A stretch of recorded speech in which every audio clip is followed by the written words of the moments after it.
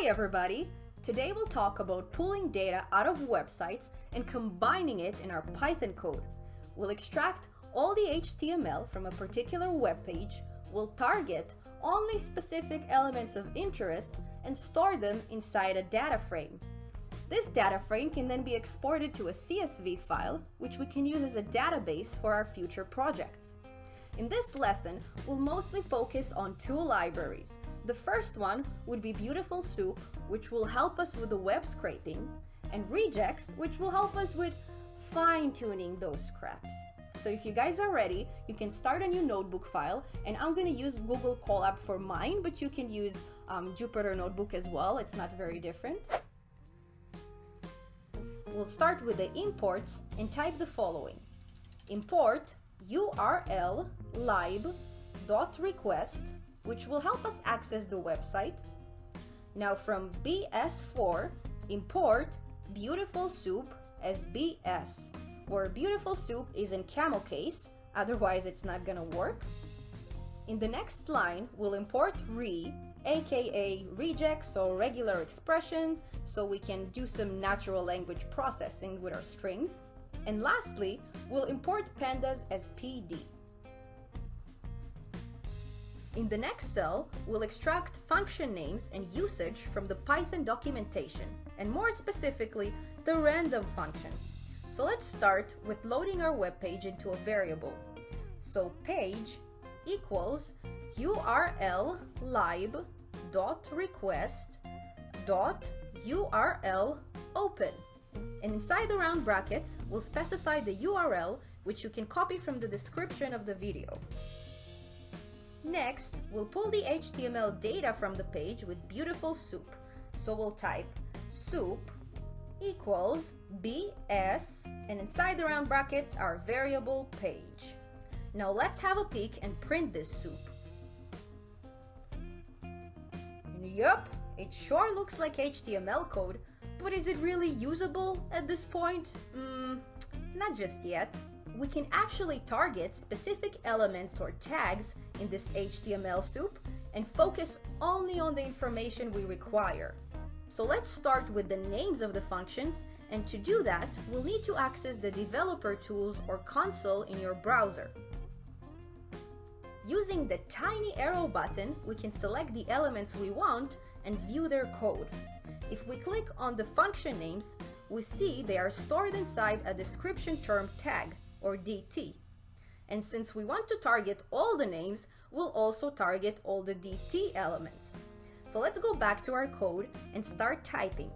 Names equal soup.body.findAll with a capital A, and inside the round brackets, we specify the name of the element, in our case DT. Let's print it and have a look. We can definitely see that there's still some work to do, and this is where Regex kicks in. I'm going to create a new variable, function_names, which equals to re.findAll, this time with a lowercase a, and inside the round brackets would be the information we're looking to find, which in our case would be every string that starts with id equals random dot and continues with some sort of a word, which we can define with \w+ in Regex. In other words, our variable names will only include the strings that start with id and end where the function name ends. I really hope it makes sense. Our second parameter would be our names variable, which is exactly where we want Regex to look for that information. And we'll need to wrap it up in a string format so it's interpreted as text. And now let's print the results. You can see we're almost there. We just need to remove the first few characters from each string. So we'll type function_names, which equals to square brackets, item, and then we'll slice its first 4 characters for item in function_names. We can run the cell now, and it's perfect. We need to do the same with the description of each function. So description equals soup.body.findAll with a capital A, but this time we won't be targeting the description term tag, we'll be targeting the description details tag, aka DD. So let's fill it in our code and print it so we know what we're dealing with. Okay, this is way more complicated. Look at all these EM tags and paragraphs. It will take us years to get rid of all the unnecessary elements with the methods we just learned. Luckily, Beautiful Soup is not just beautiful, it is also smart.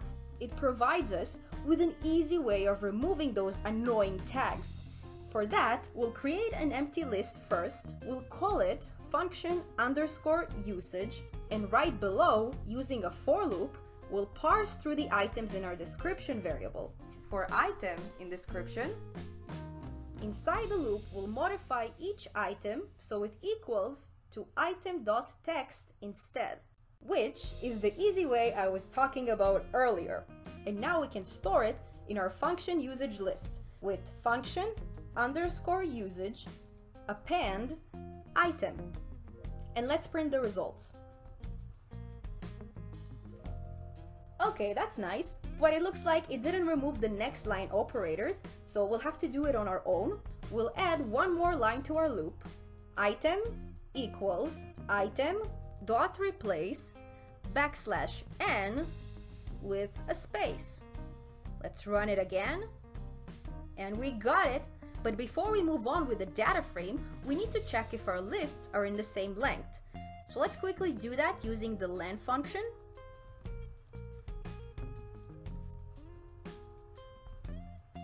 Yeah, looks like we got it right. It's 24 items here and 24 items there.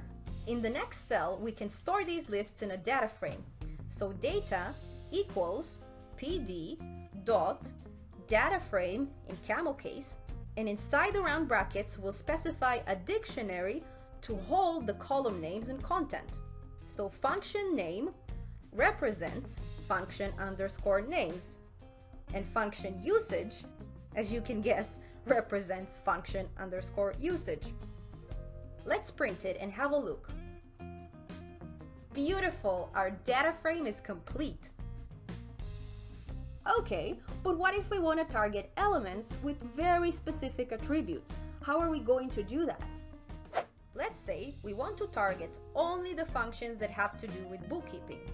And very similarly to what we've done before, we'll start with a new variable. Let's call it example equals soup.body.findAll with a capital A, and inside the round brackets, our first parameter is the element, which in our case would be div.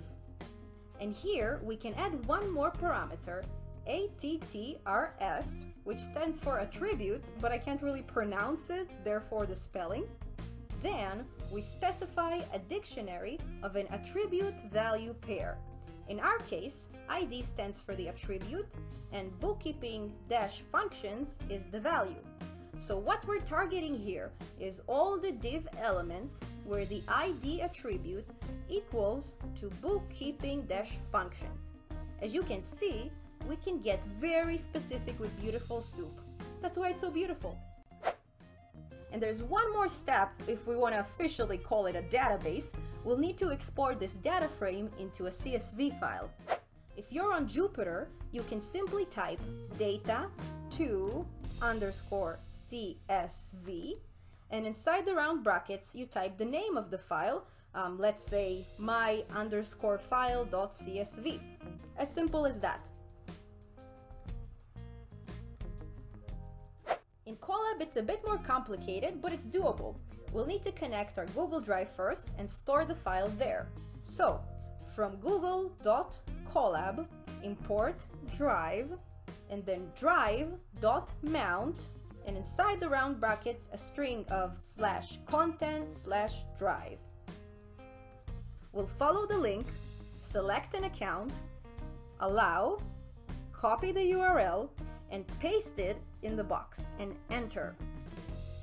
So our next line would be data.to_CSV, and inside the round brackets /content/drive/my drive, And in my case, I'm saving it in lessons/beautiful soup and / the file name is data.csv. So let's run the cell and check if our file appears in the drive now. It is there and it looks amazing. Good job, everybody. Now you can create your own databases using this super simple and fast web scraping technique. I hope you guys enjoyed this video and found it helpful. Any subscription and thumbs up would be highly appreciated, and I'll see you around. Bye bye.